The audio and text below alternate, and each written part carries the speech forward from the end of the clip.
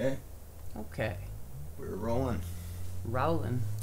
So, it's kind of a different episode. Yeah. I guess I'll let you set it up, though. Yeah, so today, well, this is the Mary and the Pharaoh podcast. Good morning, everyone. Or afternoon or evening, whenever you are listening. We are going to talk today about JJ's whole setup.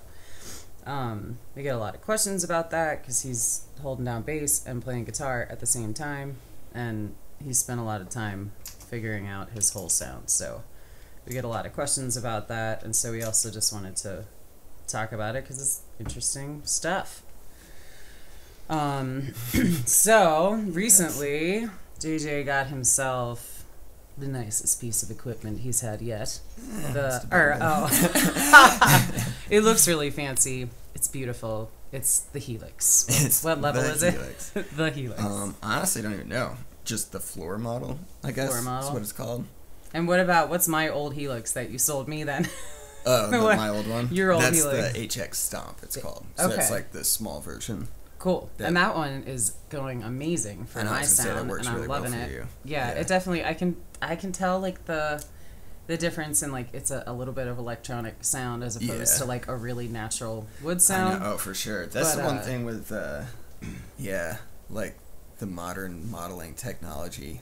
It just sometimes can't it's very quite digital sounding. Yeah, you know what I mean? It's like you just can't make a natural frequency in a digital fashion. I mean, you can get so close, but natural is natural.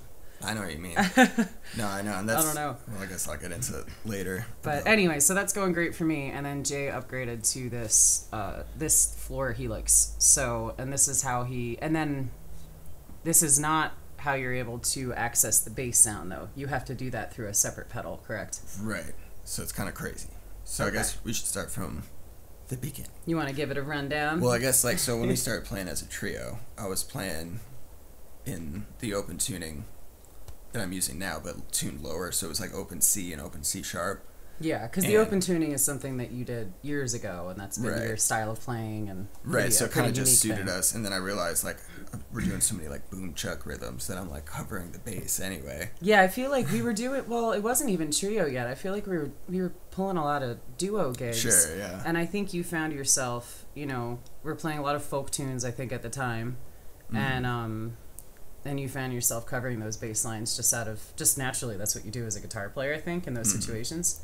Right. And so you were doing the boom chuck thing you were talking about. And I think like just the sound of a 6-string guitar with a female vocal is like the sound. You know what I mean? Like they just go so well together.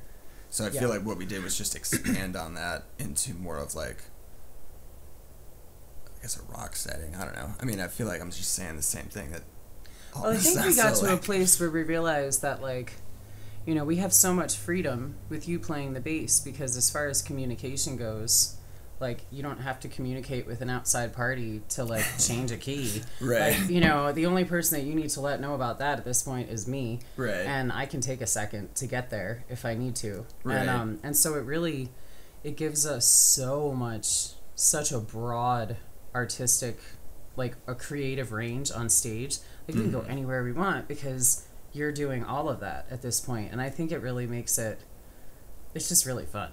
I enjoy it. No, I enjoy it because I can tell that you can just take it anywhere at any point because you are the bass player and guitar player, and it's super fun to jam like that. I think the songwriting has become kind of unique because you've had to create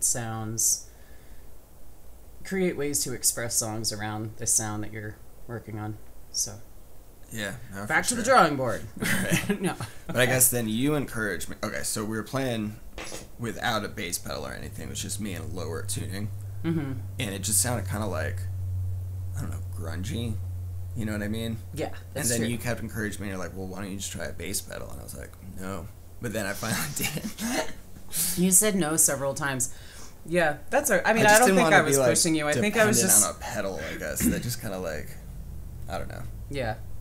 I just, honestly, I think, I love when people kind of create their own styles of playing. I love, like, Charlie Hunter. Right, obviously, he's, like, the most obvious person to refer to who's Charlie doing Hunter on every episode of this podcast. You know what's funny, though? A lot of podcasts that I just listen to I hear his name mentioned a lot as well. Oh, really? So it's funny. Yeah, a lot of, I don't know. He's just a unique pillar, I think, as far as his music. I've been a fan for like 15 years or something. Well, there you Something go. like that, yeah. It's just impressive to me, and I love anytime people come up with different ways to play their instruments. I love that. I know, me too. I think I just realized too, like we were really trying. It's really difficult to be in a full band sometimes. I think it's hard to find people who want to commit to one thing. It's hard to create a band. And I think like you and I were really hungry to like be playing regularly and have a regular thing. Yeah. And we realized that like not only could we create our own sound, but we could create so much freedom as far as how we play, how we travel, how we do our thing. And it's really been fun. Yeah. I concur. Yeah. All right. Well, I guess I'll start walking through all this. So I guess the first thing is people ask, like, where's the bass sound coming from? Right? Yeah. So I guess we'll just go through the whole signal path. And if it gets confusing, you can stop me. Yeah, and I'm pretty layman with this, so I can help ground y'all who are not up on Jay's level of of electronics on Jay. I don't think I'll alienate too many people. No, yeah, you won't. I mean, this stuff is... Okay. You can explain things well.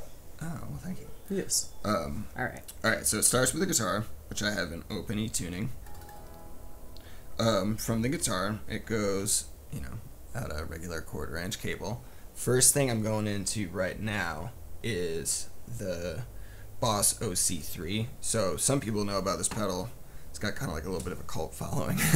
But it, when you put it on, you can have it only affect some frequencies, the bass modulation. So really, like, I kind of go from low E up to kind of cuts out around high B. Okay. Still kind of in there, but it starts cutting out around there. So that kind of gives me like that. So it's the same thing if that's without the pedal. That's with the pedal. See how the octaves down in there too, the low octave. That's so hard to explain for some reason. I don't know why. But okay, so from then the pedal, it goes into the helix. Sometimes I run other pedals first, but we'll save that for the part 2 of the video. Yeah. Or the part 2 of the episode. Mm-hmm. So yeah, from the Boss OC3 it goes into the helix. Can I just stop you for a second? Yes. So like the Boss OC3 pedal, you can literally just, you decide what frequency it stops on. So say you tune to low C, you would shift, would you have to shift more for that? Yeah, I guess so. I can like, see what I want to do with it. Yeah. Interesting. So that pedal is just based on the frequency of the sound that's coming out. That question doesn't even make any sense. That was a little confusing. My mind, I don't understand this stuff very well. Okay, go ahead. So back to where you're going into the helix. Okay, so the guitar line from the Boss is just the regular guitar signal, and then there's also the bass signal. So it comes out in stereo. So that comes out separately, the bass and guitar? Yeah. And then I glue them back together in the helix. So once it's in the helix... Wait, what are the separate outputs then on the Boss pedal that's giving you that? So it's called like the direct out and bass out or something, I forget. Oh, so there's an actual bass out. So it picks out that signal. Right, so I can turn the bass up, the low octave up or down just by itself. Okay. Yeah. Okay. So from there... Can't remember what it was now. Well, I didn't realize that it isolated the signal from the pedal to the board at that point. That's what I was wondering. Right. Okay. Yeah. No, so yeah, it's pretty sweet, dude. Yeah. So I send a guitar signal through kind of a typical guitar signal chain. It's essentially just a couple pedals into an amp, into a speaker. So, I guess for the gig on Friday when we do the video, I'll show how I use an actual tube amp and put it inside this, but for right now I'm just going to use the amp modeler. So on the guitar signal, it goes in, I hit a volume pedal, which is not really working right now, something's going on with it. I have to ask Helix. That's just built into the board. Yeah. That's built in the board, yeah. And then from there, I got all these pedals off right now, but I just have a compressor, a tube screamer, a delay, some reverb. Oh, and then 2 cool things that I started doing kind of recently was running the signal through like always on just a little bit of harmonic tremolo, but I turn it off so it's not really wiggling the pitch at all. It's just swaying things back and forth left and right. Ooh. And it kind of gives it a little bit more of a like some space, you know what I mean? So when we set it up in stereo on stage, it just sounds really wide. So you'll kind of hear it like, I'll just play some chords. And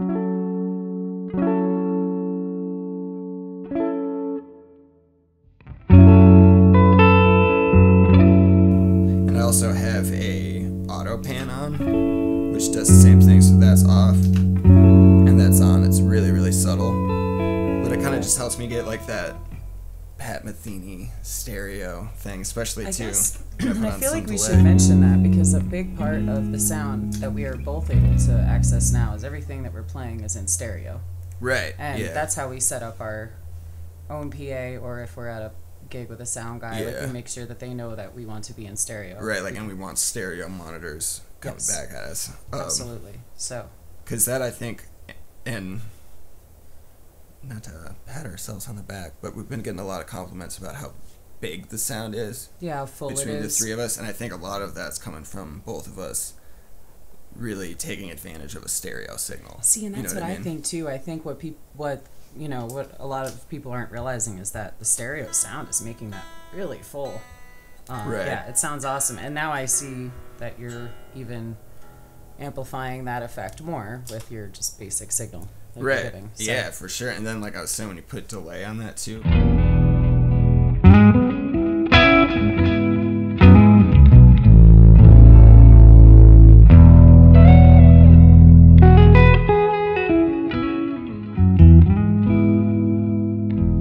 me, this sounds just so like wide. You know what I mean? Yeah. Not necessarily like loud to clean it up a little bit.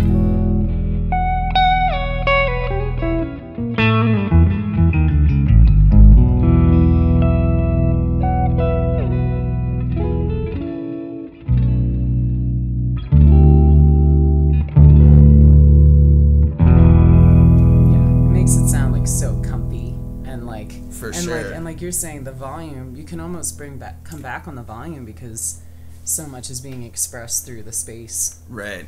Yeah. At least that's what I'm going for. Yeah. At least I try to. And then I'm normally not like a compressor kind of fella. Like I never really used one back in the analog days. What does a compressor do? I never understood that. So it limits the sound, how loud and how quiet it can get. So it kind of, people talk about how it squishes the sound. Okay. So it brings what... Like compresses it? It compresses it, yes. Okay. So it brings up the quiet stuff and keeps the extra loud, spiky moments down. Are you still hearing them, or are they just being cut out? Well, allow me to demonstrate. So here's no compressor. And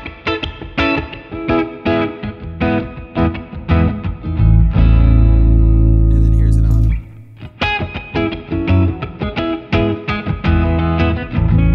Oh yeah, it sounds a lot cleaner. Hear the little difference?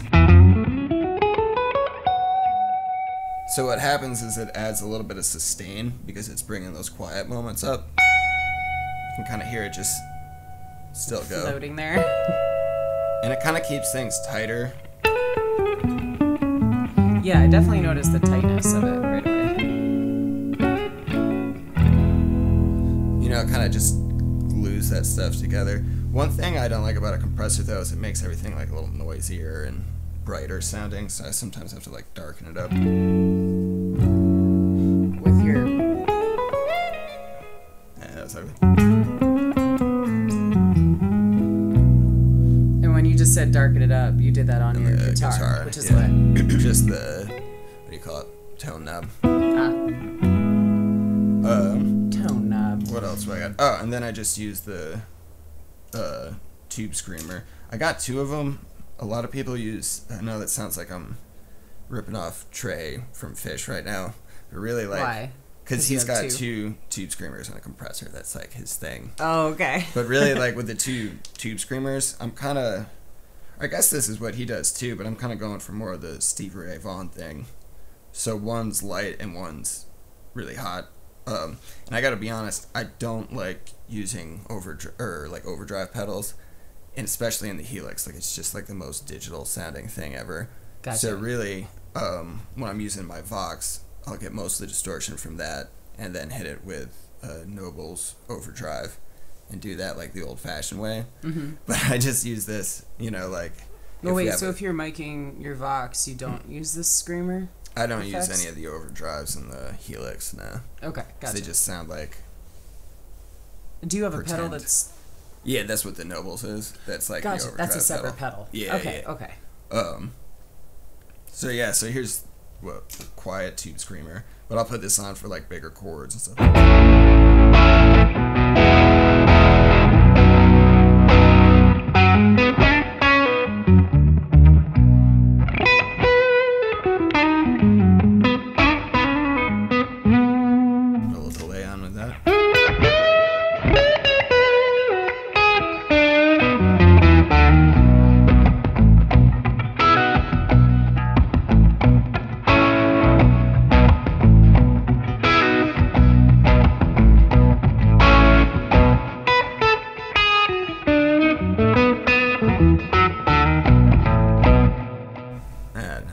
Sweet. Screwing around here. Yeah, no, that sounds good. Okay, so what's the other one? Loud. Wait, now go with no screamer for a second so I can... Okay. It's a light one. Okay. That kind of thing. And then here's the loud one.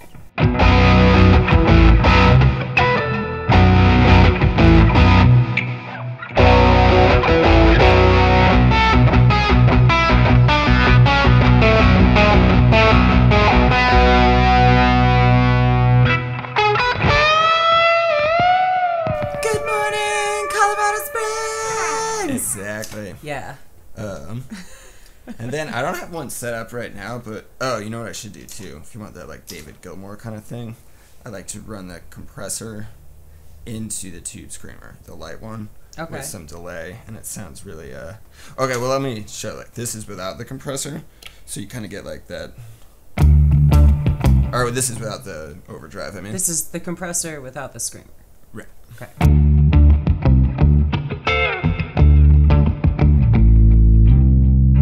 I think we can get sued for playing that delay on stuff. Yeah. Just like panic hustling. But so that's like that kind of a thing.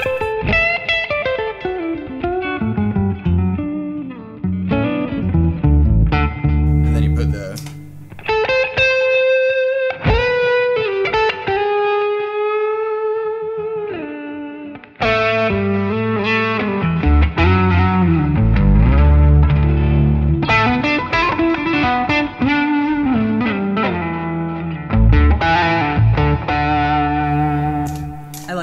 because it's like rocking but still smooth. It's not too like raw 80s like right. you know. Then I don't know if I had enough memory or whatever storage. I don't even know for what to set up a chorus pedal because I've been using that quite a bit too. He's saying he wants to set up a chorus pedal. Sorry, yeah, my face is like that. Well, I don't know. He can also just edit this shit out.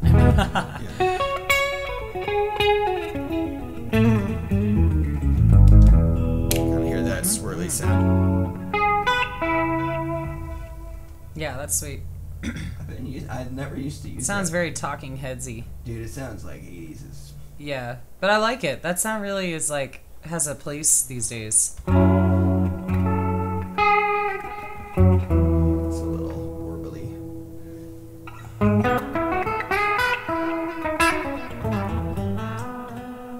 like it.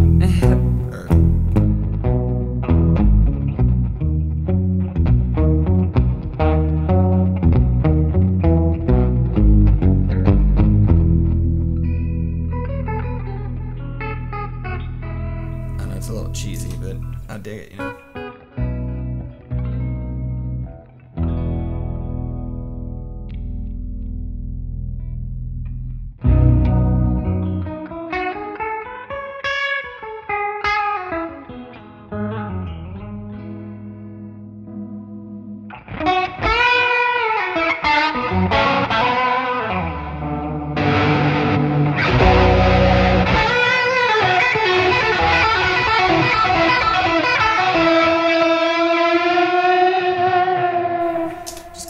That rock thing, you know? Like 80s sound. Man.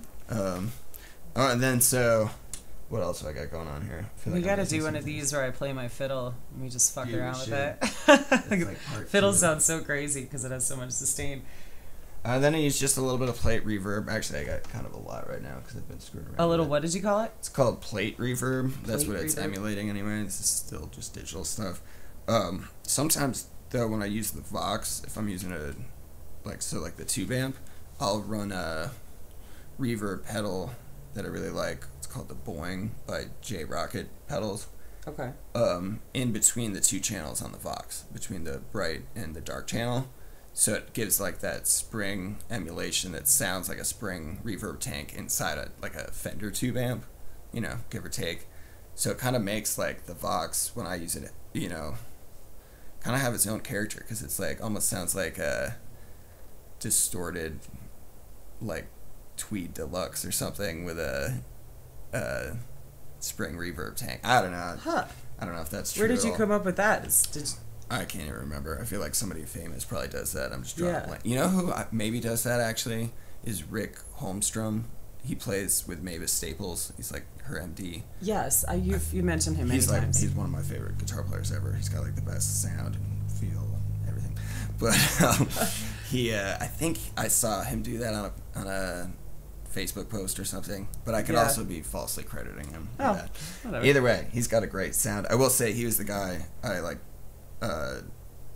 messaged him before on social media.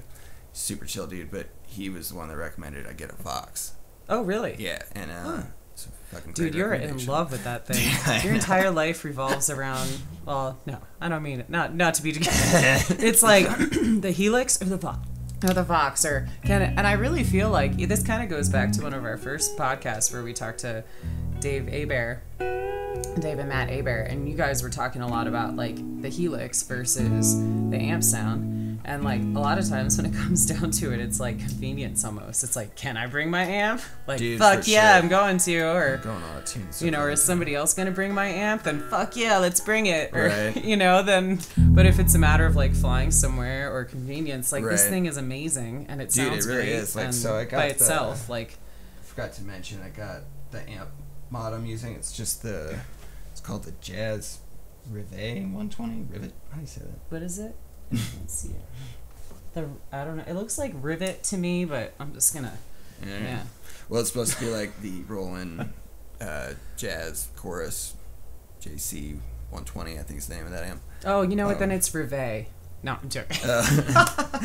Okay. But I just really like it because, like, to me, it's okay. It's like when So I what have, is this now? Oh, it's the amp that you chose right? to run So it's on like your an Helix. amp model, right? So it's like Is there fake not a amp. Vox on here? There is, Oh. right? But it's like I can hear the difference between, you know what I mean? It's So like, it bothers you because you have a real Vox, right? It's like, but why this am I one you trying don't to have a real emulate- Jazz Rivet, It's so like you I got can't this, compare like- it. Right, exactly. So I'm like, and I think too. So this is emulating like a solid state amp. So to me, it's just like I'm embracing the fact that this is like a digital What platform. is a solid state amp? What does So that that's mean? I couldn't give you a very good definition other than it's not a tube amp. It's Okay. solid state technology as Like, opposed to tube A technology. little more modern and Right, like got they a- started making them in like the 70s, I think, and they just have a different sound and feel and characteristic. Mhm. Most guitarists prefer the sound, tone, and feel of like a tube sound amp. and tone. It's the same thing, but of a tube amp, yeah. Yeah. With some exceptions, like BB King played a solid state amp. We all love BB King, you know, and then like a lot of jazz guys use solid state amps for like that really clean sound that they have, or like pedal steel players will use solid state amps. Yeah. So I'm just trying to embrace that with Yeah, there's a this place for setup. everything, so. Yeah, as opposed to getting like that natural crunch out of the Vox, I'll just try to keep this like really clean, like that's pretty squeaky, Yeah. you know, like squeaky clean. I gotta That's stop beautiful playing sound. my key.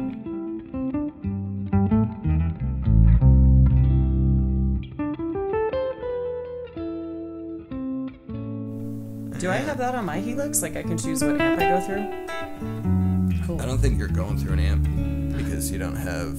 I don't even know, to be honest. I gotta Yeah, it check would be the cool Helix. if I could get like an acoustic amp to go through.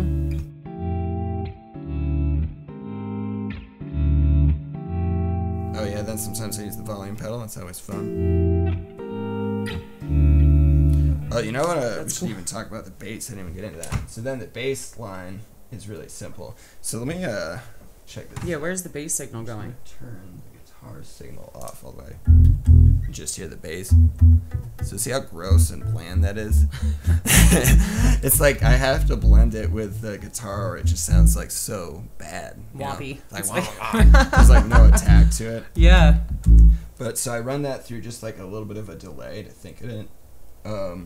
Then a compressor. Then a modular, or no, what is this thing called? This is a filter. So it's like the Qtron. And that just, and I have it go, I don't even understand what this stuff means sometimes, but it goes down, so it gives it like a lower attack. I think it's the way to word that. Okay. And then I bring it through an amp mod, which is where some of that fuzz is coming from, which I actually don't really like, but it just glues it with the guitar better. Huh. That makes sense, because if this is like super modulated clean, it like that sounds better there, you know. But when I have everything up on the guitar too, it's like too squeaky clean rubbery sounding or something. Gotcha. I don't know, I'm like changing this as I go too, because it's like, you know, work in progress at all times. And it depends on the full sound, and it depends on what you're playing too. So yeah, then I just bring the bass through a little bit of an EQ, the volume pedal, and then I boost the signal a little bit more with it's supposed to be like a DI. It's like a fake DI box, I think. Or a fake DI with the so fake weird, 'cause quotation it's like marks. Everything's not real, but it still works so remarkably similar to how like the real things work. So it's really like disorienting sometimes. But yeah, I don't know. I just, like I said, it's all making it up as I go. You know what I mean? But what was I gonna say? I feel like I had a point to that little tangent I was about to go on. Oh, because you were trying to explain more about the bass. Oh, I was gonna say we should really talk about. I'm just kind of noodling over here, but how a lot of our songs work, and a lot of the improv works is like, you know, I'm playing a lot of bass mostly. So like You are, yeah. Like even I'm trying to think of a good example. Like.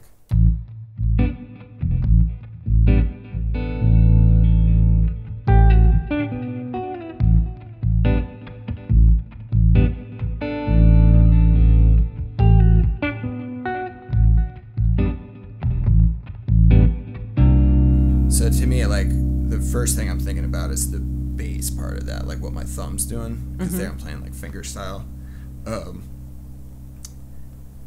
So it's kind of like if you're looking at me play, it looks like I'm kind of doing like those boom chuck things. It kind of all comes out of that, like. See, like the thumb's just kind of doing that. Yeah. And then just add the fingers in. It kind of almost like all just fits together like a piano piece, kind of. You know what I mean? Yeah, like exactly. That's what like I'm going for. Just anyway. kind of, you have to think about it as like left hand, right hand. But yeah, and it's fingers. almost like people always say things like, "Oh, you're splitting your brain in two," and it's like, nah. I think it's all one instrument, and like I'm trying to think more like, you know, like a pianist or an organ player or a drummer, where everything is kind of like, what's the word I'm looking for? It's polyphonic. The word poly. It's bad that I can't remember this stuff, but I just mean like I don't know. I'm not trying to think of like two lines going at this all the time, and like once in a while I check back in with the two of them or something. It's kind of like, no, it's like it's all one thing, you know. And I think like when we first started setting this up, remember before the Helix, I would run the Boss, the guitar line into a guitar amp and the bass line into a bass amp. Yeah. And do it like, you know, real world, and it just sounded bad, especially when I separated the guitar and the bass amp, because I thought it would sound like bigger, but it just warbled everything in a weird. I don't even think it was like out of phase or chorusing or anything like that. I think it was just like that bass sound's not very strong on its own. You know what I mean? So then even when I put the guitar amp on top of the bass amp, for myself, I like heard it so much better. I was like, oh, they got to be like one unit. You know, like I can't separate them and stereo them out, like pan them left and right or anything like that. They got to just be like glued together, and it sounded so much better, because then it's like the attack of the guitar with the big fat butt at the bass. You know what I mean? Because it's like, you know, it just kind of feels like I'm dribbling a giant basketball or something. And then just like, oh Lord, need something I know how to play.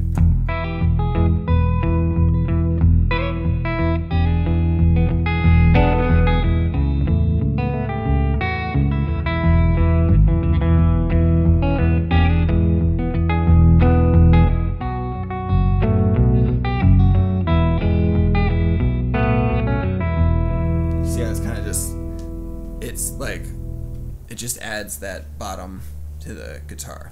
Exactly, because honestly, like a lot of guitar players play like that anyway. Like you're kind of covering the bass, and if you're playing just jamming by yourself, like you're gonna be doing that shit anyway. So you're just dropping the tone, so it sounds like you're That's without the bass. Yeah.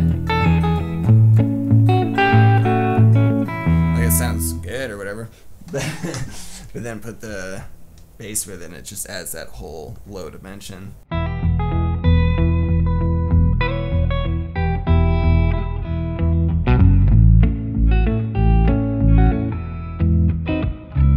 You know what I mean? It's just, I don't know, I keep saying that. You know what I mean? You know what I mean? You know what I'm saying? You know what I mean? You know what I'm saying? And I just kind of find myself like,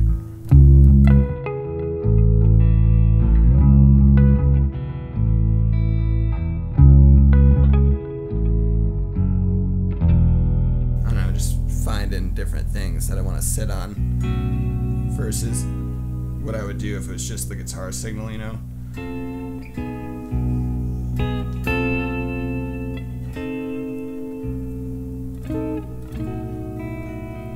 Going out of tune. And then like in a rock thing, like when we're doing, you know, it's like I might do like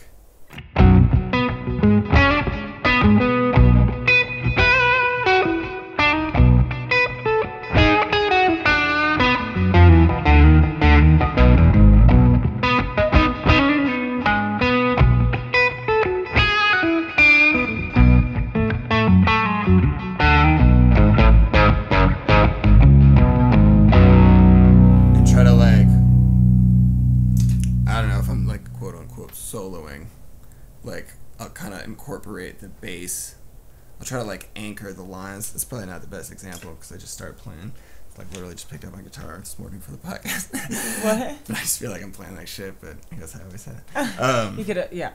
But you know what I mean? Like say we're like improvising, I'll try to like incorporate a bass line that I keep coming back to and kind of solo in between the spaces. Yeah. Ideally, that's when things are like cooking. Yeah, I feel like when we get moving and we're like kind of jamming and it's building, like you kind of come up with these driving bass lines, and you'll kind of hang down more in that register while I'm going, and you'll still be playing guitar stuff, but you find these bass lines and then you start to like develop them and definitely hang in there. Yeah, I think when I just listen and try to lock in with the kick drum, yeah, for sure, everything else just falls together. You know what I mean? It's like before I know it, I'm playing a cool bass pattern. You know, you're like locked into it. We're all just kind of together. So I feel like that's like the centerpiece. It's about staying together. And it's funny the way you were talking about like your realization that like the guitar and the bass needed to be together, because your metaphor about like a band being like a big rocking boat that they all need to be together, like it makes sense. Oh yeah, you know, it makes sense in that too. Like the more together, it can. What? I feel like you always reiterate my own metaphors at me, and I can't remember what. You're like, what the what? Like, that doesn't make any sense. Like the boat? What the boat? What? Where are you? But yeah, like if you're, you know, you're one unit, and then if you can lock in with the drummer, and then it's just me, you just sound very together. Yeah, as long as I can get on board. Yeah, like musically getting around with a 3-piece, like, you know, kind of, I wouldn't say I'm coming from a jazz thing, but you know what I mean. Like I listened to a lot of jazz growing up. I'm still growing up. When I was, yeah. There's like an art to each kind of, you know, there's like the trio thing, there's the quartet thing, there's a quintet thing. You know what I mean? Yeah. It's kind of like a, Same art thing for form classical each one. music. You know, like the For way sure, that you yeah. play in any of those formats is very different musically. Right. And I think for me, like, I had to take a big step back from just, like, you know, guitar playing, so to speak. Like, what I'm doing for this band is, like, it's a very new thing for me. You know what I mean? Yeah, it's a big step back because you're, I mean, so advanced with guitar and so able to, like, play the notiest, craziest shit. But this is more about, like, holding it down. This is and, like what all can about you just the rhythm. And exactly. It's about the feel, the rhythm, Yeah. and, like, how are you putting this all together? And it's Yeah. it's a fun project. Yeah, no, for sure. I think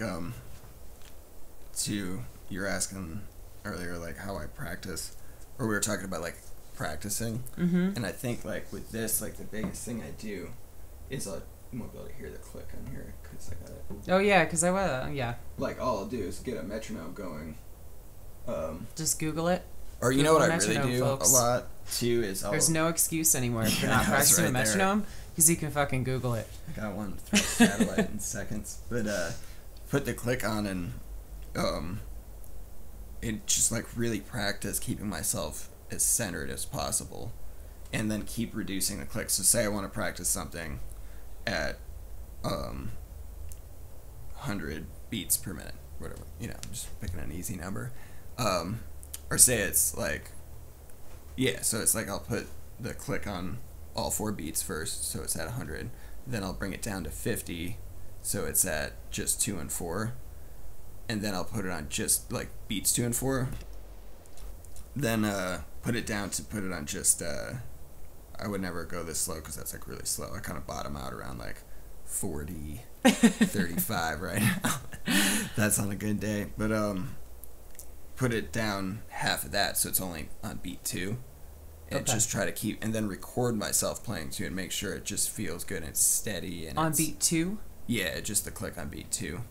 So it clicks just once per measure, and that click is beat 2. So it's 1, 2, or 1, 3, 4, 1, 3, 4. Exactly. Why 2? Because it's like the first backbeat. Maybe you put it on beat 4 Oh, okay. too. Either one, I think, is good. Would you say 2 or what? 2 or 4. 4. Okay. Then, yeah. Huh. That's interesting because I think a lot of people think, like, you know, you want to practice faster and faster, and, like, that's the opposite of how you taught me how to practice. I think, like, what I've been on lately is trying to make myself, responsible for the time, Mm-hmm. and make sure it's not. I'm checking it, like, so that way the metronome, the reason I practice that is because the metronome is, I don't have as many reference points. Mm-hmm. You know what I mean? Absolutely. So it's yeah. like the responsibilities comes from me, as opposed to just being like, click, I'm right, click, I'm right, click, I'm right. You know what I mean? Yeah, like it's like not having that crutch.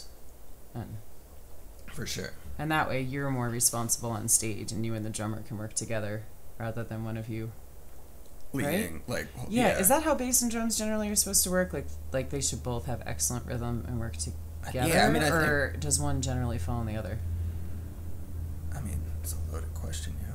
I would say the bass is the biggest anchor of the band. Okay. And ultimately, like, the biggest time setter, if that's the way to put it. Yeah, the timekeeper. Yeah, and then I think the drums color that and give that, like, texture and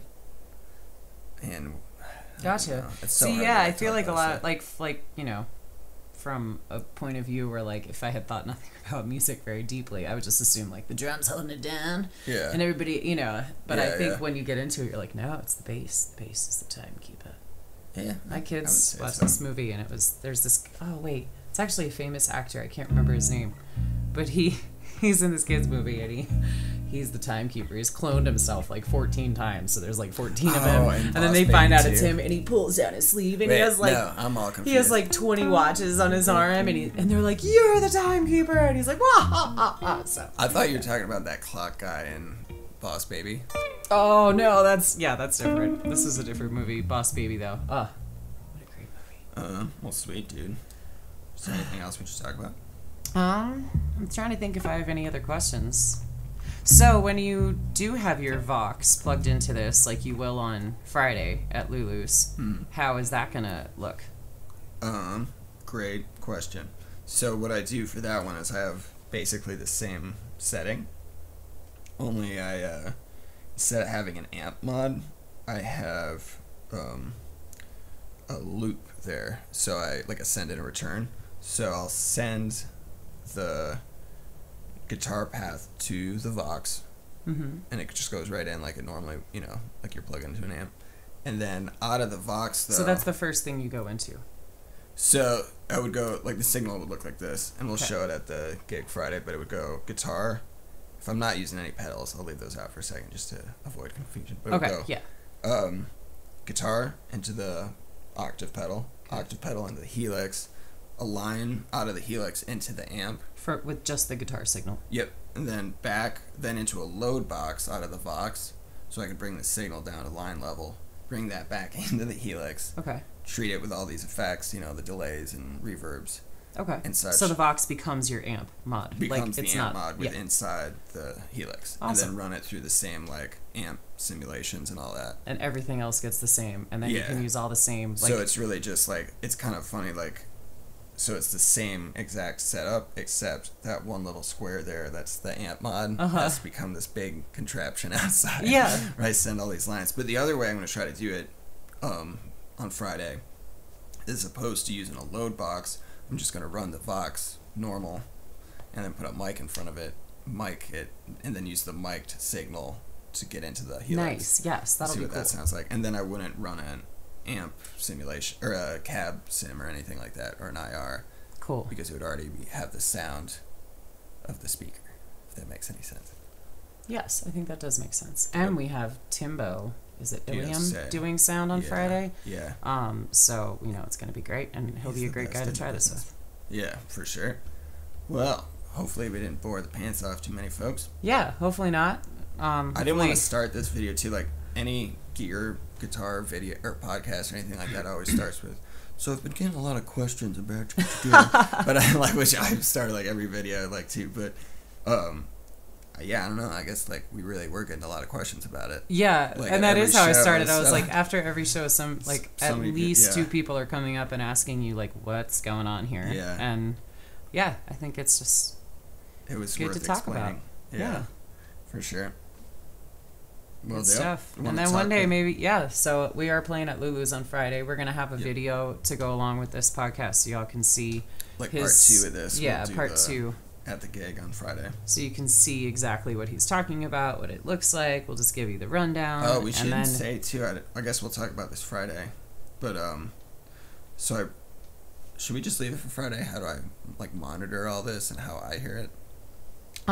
Let's leave that for Friday, because that might depend on our, like, we can show how our our stereo setup and stuff. That would be better with video. I think all this would have been better with video, but sorry. No, I think it's good that we talked about it and whatever. Yeah. I mean, yeah. Cool. So, yeah, hopefully we will see folks on Friday. Friday is the 23rd. 23rd, Friday at Lulu's downstairs. We are going to be downstairs, I think, right? That's what it sounded like. Yeah, because it's ticketed and downstairs. Okay. So, yeah, it should be like, it's in that super cool lounge down there. Yeah, I haven't played down there. I love the upstairs room. Have you been down there? I've been down there like when I first moved here, or maybe one of the times I was out here. Yeah, it's like this retro, like red leather, for sure. Like looks like a little jazz lounge. It's so sweet, man. If you've never been there, it's also a great venue. I think a lot of people from Denver are starting to come down and play there, and you know. Yeah, I guess I didn't realize their downstairs was even open yet. Yeah, it's open for a little bigger, like when they get bigger shows in. We just did the upstairs that one time, and then I think because they weren't doing downstairs shows yet, but they've been getting some like some all those accent. shows are downstairs that I've been seeing online. I think so, yeah. Which is it's awesome. It's a great venue. So it's a really great venue for the Springs West Side area too, because you know we don't have a lot of cool places like that. So. Anyway, so we got that, and then we're also going up to Leadville on Sunday, which I'm so excited about. We're playing at Freight, That's right. It's this amazing structure that was there. It was a railroad building. And they have turned it into a venue using all of the restored wood. I think they have this big outdoor stage they may have built this summer. So I'm not sure exactly, but I know it's like a ticketed event in Leadville on Sunday the 25th from 6 to 9 p.m. And we're going to have this fabulous drummer from Denver, Mark Emmons, with us at Lulu's and on Sunday. So we're really looking forward to that. While our man Chris Combs is out of town. And yeah, so hopefully we'll see y'all this weekend. Got some more stuff coming up. We're starting a collab with Rocky Mountain Highway, which are the folks that do Meadowgrass. We have made friends with them over the years. They have some fabulous people on their board, and we're going to be working with them here in the very near future, which we are so excited about. So please check out Rocky Mountain Highway and everything that they do.